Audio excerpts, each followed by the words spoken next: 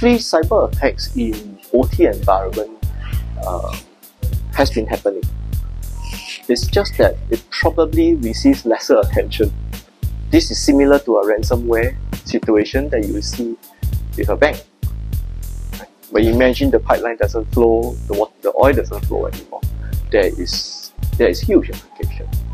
It can be also for other non-financial reasons. They may want to sabotage a country's infrastructure.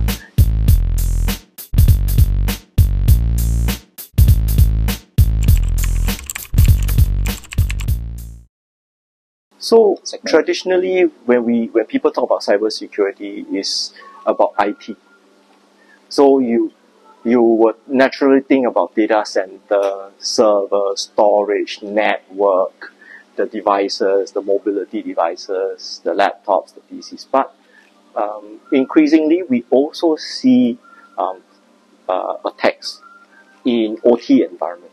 So what are exactly OT environment? OT environment is for example, the water treatment plant, the nuclear power plant, the electrical grid, the manufacturing plants, the steel mill, right?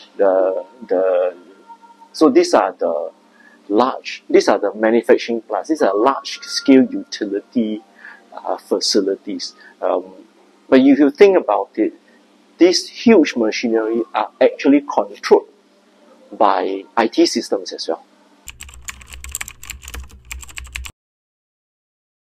Okay, so if you talk about IT systems, it's all data in the form of systems, in the banking app that you use. In the OT environment, these computers are controlling the SCADA systems. The SCADA systems are the one that decide when to open the floodgate, when to close the valve, when to pump the electricity across, when to dispense the ingredient into the manufacturing plant, how much to dispense.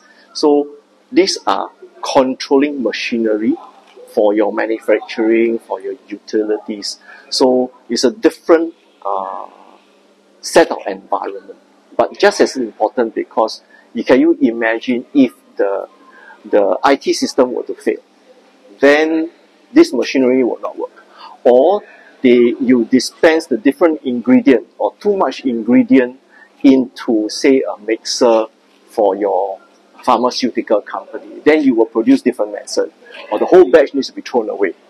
Right?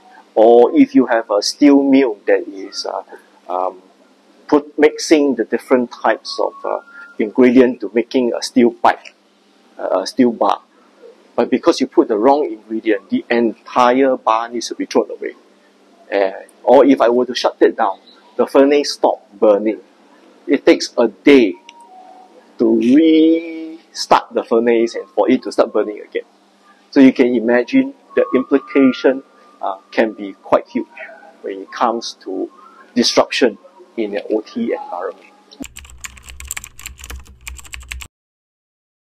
Actually, cyber attacks in OT environment has been happening.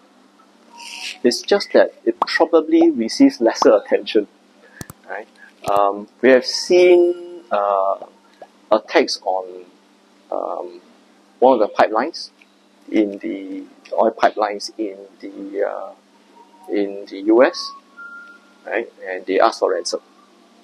This is similar to a ransomware situation that you will see with a bank. Right? But imagine the pipeline doesn't flow, the oil doesn't flow anymore. There is huge implication. You may even have, say, a ransomware attack on, say, a retail plant, and the warehouse doesn't move, and because the warehouse stocking, you do not know how much to take out from your warehouse, your retail actually comes to a stop. It can happen too.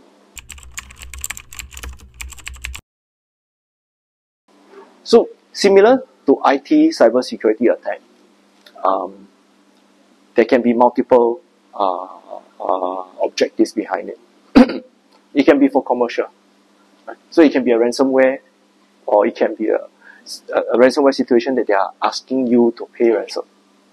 It can be also for other non-financial reasons. They may want to sabotage a country's infrastructure. They may want to sabotage a competitor's operation. Such things can happen.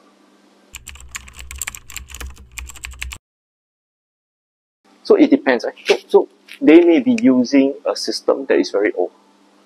The vendor that is supplying them the system, supply the machinery, and they supply the control system. They also supply the IT system that control the control system. But that company that supplies the machinery may be out of business. Right? Or that company that the integrator that put all these things together may no longer exist. Or there are changes in the technology. The company decide not to move on because the operation still runs very well. So that's one aspect, the vendor that's serving them. The other aspect is the people. The people who usually run operations, manufacturing lines, utilities, these are not IT, these are operation people. They are not so IT savvy. So to them, if the machinery runs, what's more important is to make sure that it runs efficiently. Is machinery being oiled? Is it producing the right product? They don't really care too much about the IT. And traditionally, these systems are air-gapped. So when I say air-gapped, what it means is these systems are not connected to the network. It's not connected to anyone, right? So it exists by itself. No one touches it. It's fine.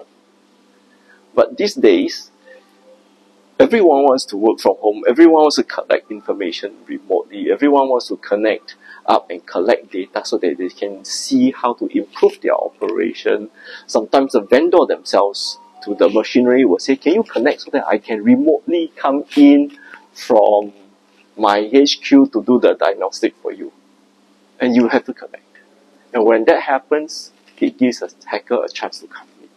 So what we see today is this convergence that's happening between IT and OT, which is one of the main topics today, the convergence of IT and OT. Because we see that some of the ideas in IT security can be used in OT security. Some of the technology in IT security is the same as OT security. So there's a lot of cross-pollination that can happen. On top of that, in terms of skill sets to manage the cybersecurity aspect of this, you will see that the same set of the same set of skilled labor for one side can be used for the other side. And the more you connect the system together, the more data you can derive from it. From a system, from a business perspective, you can derive more intelligent data. It helps in the business.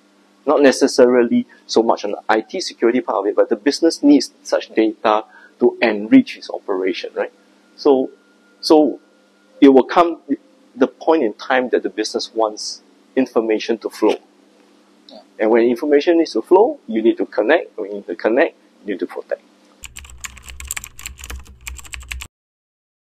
So we do a lot of such events to spread the message. We also do a lot of engagement at the country level. So like here, for example, we engage SCSA. In fact, SCSA is also speaking in this event. So that sets the tone and that spreads the awareness. That also has that collaboration element. So whatever we see in other countries, we can tell them our use cases. Whatever they see as use cases in Thailand can also be brought across to our daily work in other countries. So there's some cross-pollination that's happening.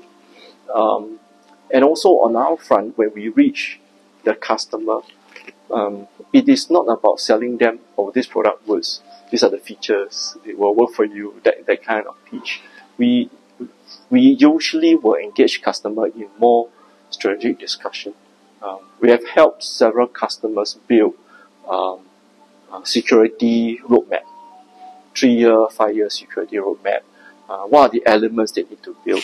I mean, of course, from a vendor perspective, we would like to provide everything, but the reality is we cannot provide all the solutions. Right? So, but when we draw a security framework, we draw a security roadmap, the elements need to be in. So the CISO understand that, okay, these are the things he need to put in place. Right? So when we draw a security framework, it's generic. It is from the perspective of the CISO, from the business, rather than from Kaspersky's perspective. And that's important. Right? Once that framework is there, once the strategy is there, like what I explained just now, when you have projects that comes along with the business initiative, when you have a project for refreshing your infrastructure, for refreshing your security infrastructure, then you will bring in components that is consistent with this framework, consistent with this strategy. Yeah. So that's what we do for a lot of our customers, to make sure that they are on a security journey with us and in the right direction. Yes.